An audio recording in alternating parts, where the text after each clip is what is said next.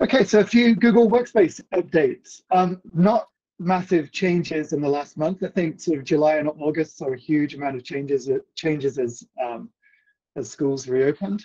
But we do have a few updates. Firstly, Google Sites is doing an update to the formatting just in terms of spacing. In fact, there was a couple of Google Sites updates over the last couple of months that made it easier to format your Google Sites, and you can now include easy links to social media outlets as well. So if you're using Google Sites, maybe for sports teams or for other projects within schools, they've received some updates. Now, this is not strictly a Google update at all, but I did watch this video, and I know a lot of schools are using Apple devices, Windows devices. I guess this is a shameless plug for Chrome OS. I've just included the link there, and then this slide deck. Again, I'll make sure the slide deck is linked from the calendar invite. It's a great video just going over Chrome OS and unearthing some features that maybe people are not familiar with.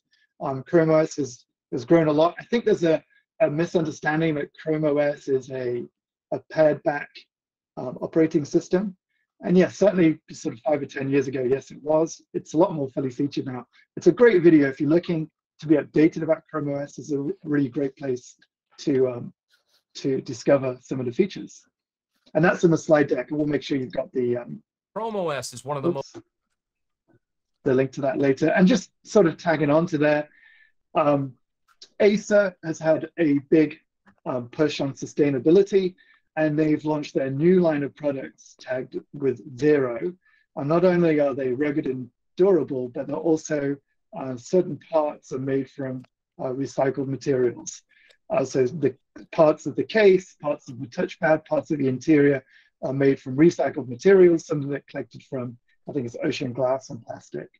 So just another little plug there for Acer. Okay, moving on with the updates. So again, not a huge amount of updates. I think maybe not all are relevant to our guests here today, but Google Chat has received an update. You're able to use smart replies in more languages. So Spanish, French, and Portuguese are now supported for smart replies.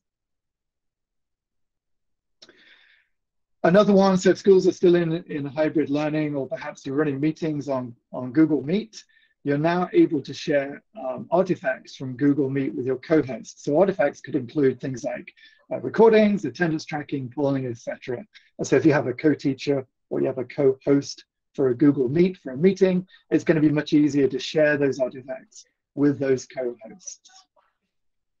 Okay, so moving on. Google Meet endpoint management. So again, this is possibly a little bit of a niche feature update. Endpoint management now allowing personal and work entries into Google Calendar on Android devices. It's probably a little bit niche. The link is there if you want to read more about that, but it's specifically for Android devices. Google Meet hardware. I know that some schools are starting to use Google Meet hardware in their schools. And there's recently been an update to framing. So framing just meaning looking at individuals, basically focusing on individuals in Google Meets. And there is an update forthcoming to focus on groups of people within Google Meets as well. But this is specifically for Google Meet hardware. An update to, I don't think I'll go into this in too much depth. Calendar Interop, so scaling the ability to work with Exchange. So if you are working across Google Calendar and Microsoft Exchange, it's just basically scaling the ability to do that and increasing, removing the limits behind that by using role accounts. Calendar user availability API is launching in beta soon. There is a beta you can sign up for. There will be a beta you can sign up for, and preview documentation. In case anybody is still using Google Hangouts, and I was talking with Peter earlier, Peter and I were talking we think that most people have already migrated, but if you are still using Google Hangouts, I believe this is going to be the final notification that Hangouts is going away and being obviously replaced with Google Chat November the 1st. There have been a number of announcements about migrating data from Google Hangouts. Those are linked here as well. And you can also see like the difference between Google Chat and Google Hangouts.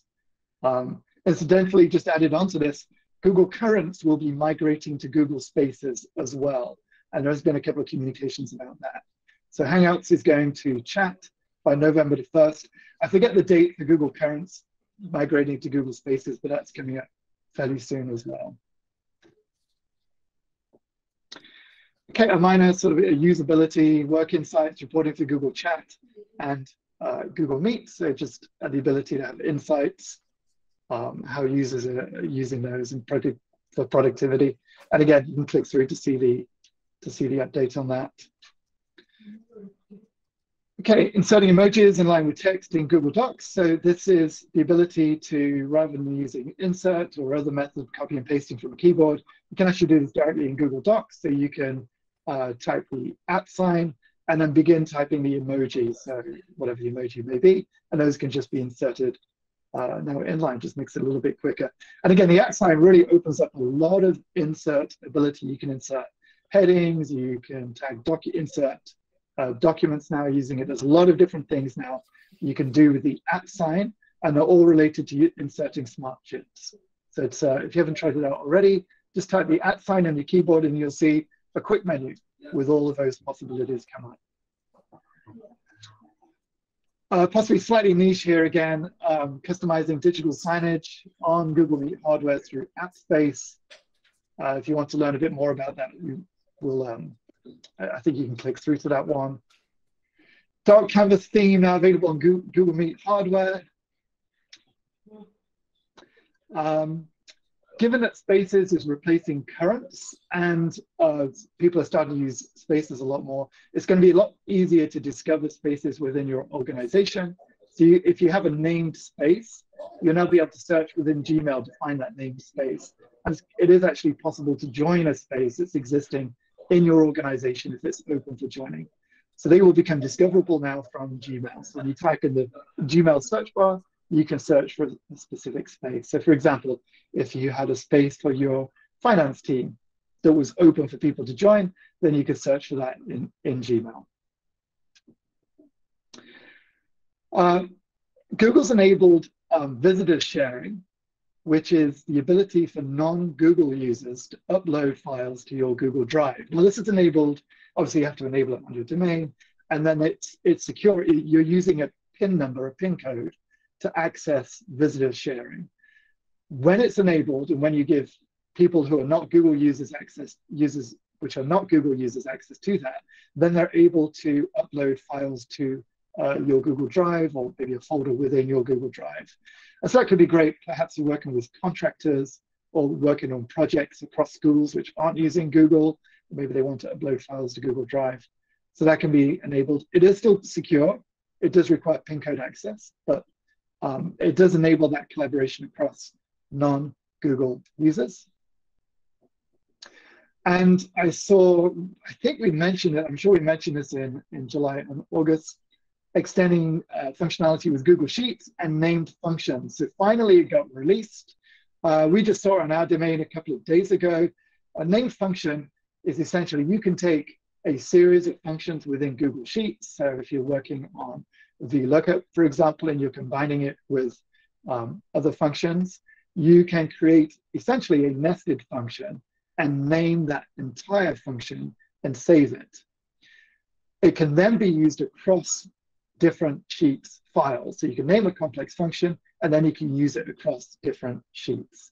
And it should be rolled out to every domain by now, or maybe it's finishing the rollout this week, but most people should be seeing that by now. So name functions. Haven't used it that much yet. It looks fantastic. Really want to dive in that a bit more for my Google Sheets. I think we maybe skip this one. Upgrade to OAuth 2.0 to continue using Calendar Interop. If you're interested in that, you can click through to that. Hey Google can now be used on Google Meet hardware. Okay, and I think this is the last one. This is a good one. You can now assign tasks from Google Docs. And I think this is a great one. So what you can do, you have a Google Doc. So the question is always, if you're running a project, if you're managing a project, Do you use project management software for that? Do you use Google Sheets? Or now Google Docs is becoming a viable option for managing projects, certainly smaller projects. So with Google Docs, you can set smart chips, but now you can assign checklist items to yourself or a colleague. And the great thing about that is they don't just receive a notification about it, it goes into their Google Tasks list. So when they go to Google Tasks, they'll see, I should be careful telling Dan Taylor about this, but if you sign something within Google Docs as a task list, it will go straight to the user's Google Tasks list. So when they open up their Google Tasks, obviously, they'll see those assigned tasks as well from Google Docs.